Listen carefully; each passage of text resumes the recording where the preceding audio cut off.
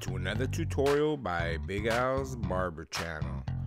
What we're going to do on this gentleman right here is we're just going to do a basic haircut. What I call at my shop, we call this a regular. We're not going to go too short. We're going to start off with the number 4 on the sides. Number 4, using our Barber machine. When this gentleman comes to see me every 2 to 3 weeks, he usually gets a haircut and a shave. But what I decided to do was to break this tutorial down into 2-part tutorial. So what I'm going to do is do the tutorial on the haircut first, and then if you want to look up the tutorial on the shave, that comes up next. But basically what I'm doing, guys, is I'm just running the number 4 all the way around the sides, guys. Like I always tell you guys, if somebody comes in with a lot of hair around the edges and comes in looking like the Lion King, then you need to mow everything on the sides down and bring it down to a level playing field. And what that is right there is a number 4, guys, a number 4. So basically what we're going to do on him is what I call the number system. So what I'm going to do is I'm going to go with the number 4 first, basically all the way around the sides, or basically around the crown. And the crown would be the area, if he was wearing a crown around his head, that'd be the crown, which is right around the edges, starting from the temple all the way around. So once I went with the number 4, now I'm going to go with my number 3.5, metal 3.5. And what I'm using right here, guys, is I'm using my Ostra Octane, guys. Ostra Octane. If you haven't seen Ostra Octane, if you're an Ostra user like myself, man, when I got into the Ostra Octane, it just made my life so much easier with not having to use any cords. And you know, and if you're a barber, you should be using an Ostra either way. That's what I think. But what I'm doing right here is I'm just going with my number 4, and remember, I went with my number. First, what I did was I went with my number 4 all the way around the crown. Now what I'm doing is going around with my number 3, and what I'm doing is just going a little bit lower than I did with my number 4. So basically, a number 3.5 metal blends right into a number 4. So there's no blending involved. There's no clipper over comb or anything. What I call this technique right here is I call the number system. You know, basically you're just going down the numbers. So now what I'm going to do is now I switched over to my number 2 metal blade, metal 2. Remember, guys, there's only 3 really blades that you need for your metals. For your Ostras, you only need your 3.5, your 2, 1.5, 1, 1A, and you know, and your 1 or your 000s if you use them. But I don't use the 000. So basically, what I'm doing right here is I'm just going up the size. Remember, we went with the number 4 first.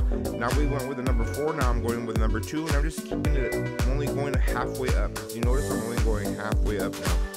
And basically, you're just tapering it up, making it nice and tight around the edges. You know, he didn't want to go too tight, like say a 1.5 all the way around.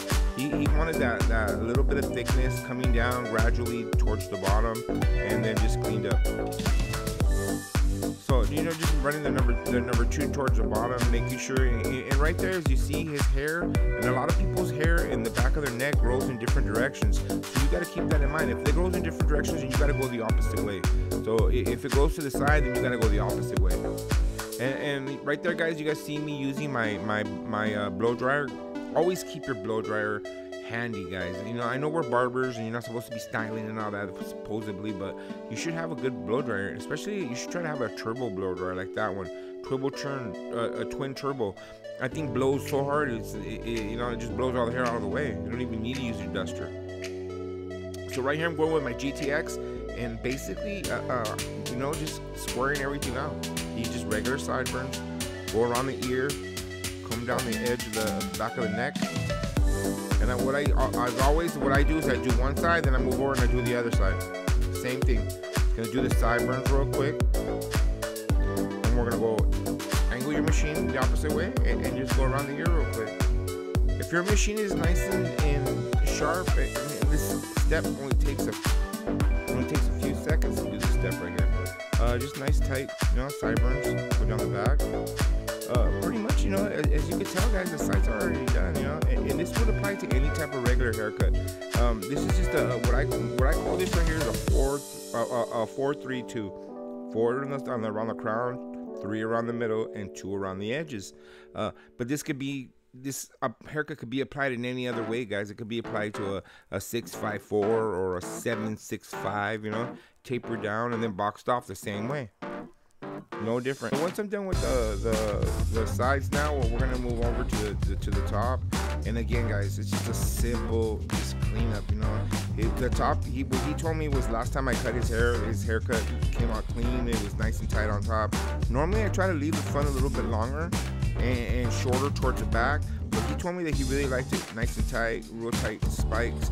All he ever says he ever does, and this is once in a while, he'll throw a little bit of gel and just kind of just run his fingers through his hair and spike it up on top. Kind of grunge looky, you know what I mean?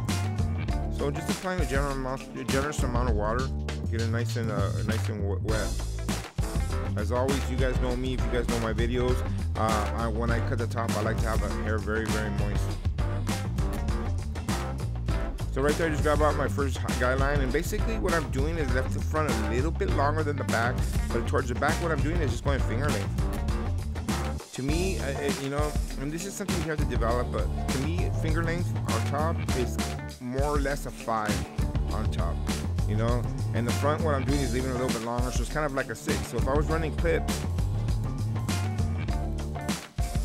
so basically I'm just trying to get the top more or less even, but at the same time you want it choppy, because if you wanted it nice and even, what I would suggest to him was that we run a clip through the top. Some people, when somebody asks me for spikes on top, guys, what I do is I'll always ask them, do you want them nice and even, or do you want them different sizes, jagged? If you want them jagged, then I'll do them with my scissors. If they want them nice and even, then I'll suggest doing them with machine.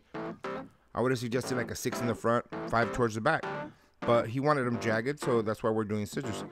So what I'm doing right here is I'm crisscrossing. First I went from front to back, and once I go from front to back, then I go from side to side.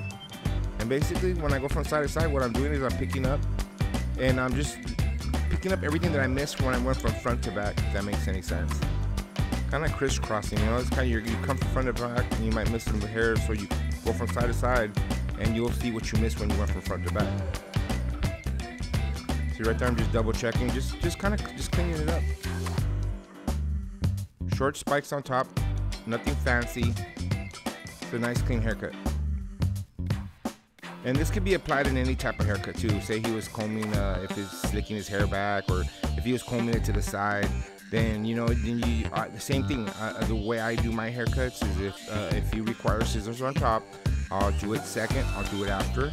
If it requires a machine on top, then I'll do it first before I do the fade or do the, you know, the regular or the taper or whatever it may be on the side.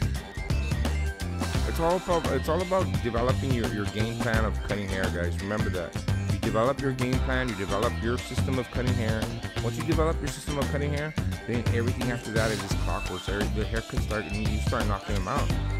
You know, to me right here, this is an easy haircut. This is not a challenge. It's kind of a, you know, at my shop it's weird because, you know, every shop is different, but in my shop these haircuts are very rare. You know, in my shop I do 85% fades and tapers, so it's rare when a regular haircut comes in here at this shop. It's just, I don't know if maybe it's just where we're at or demographics or something, but that's just the way it is at my shop.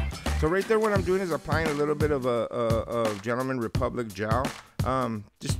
What I'm doing is just applying it, kind of running it through the hair and lifting it up.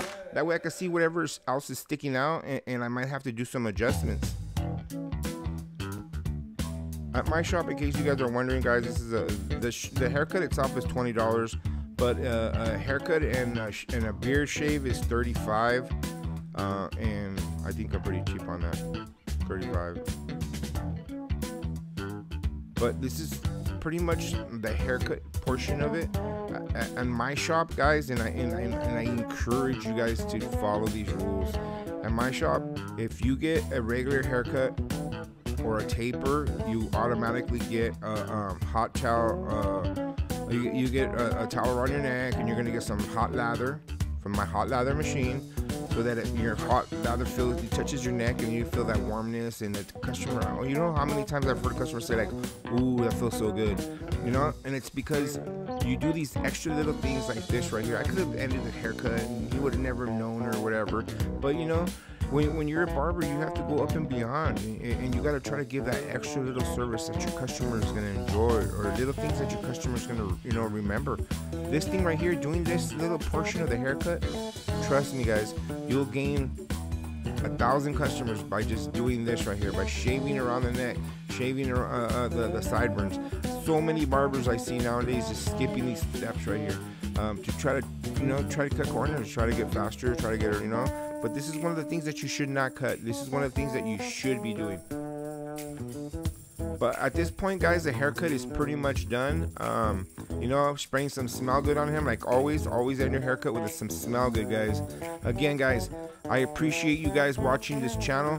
You guys are here helping me as much as I help you. I love doing this kind of stuff. So if you guys have any problems, any questions, feel free to leave it below in the comment section. I answer everybody's question, guys. Right here, as always, you guys know my haircuts. I always tell you guys, I always end my haircut with a little bit of clipper over comb. And the reason being is that you go around the edges and you want to make sure that nothing is sticking out. Because guess what? When you hand that customer that mirror, and you should be handing that customer your mirror, when you hand that customer your mirror, he's going to be looking at himself from a front view, kind of where you're looking at right here, right now. And guess what he's going to see? First thing he's going to see is stuff sticking out right there, right around the temple, right around the crown area. So that's how you end your haircut, guys. Hey guys, I appreciate you guys watching. I encourage you guys to subscribe and hit the notification bell, so every time I drop a new video, you guys are gonna be on track. Watch out for that shave tutorial after this. All right, guys, I appreciate you guys, and grind on.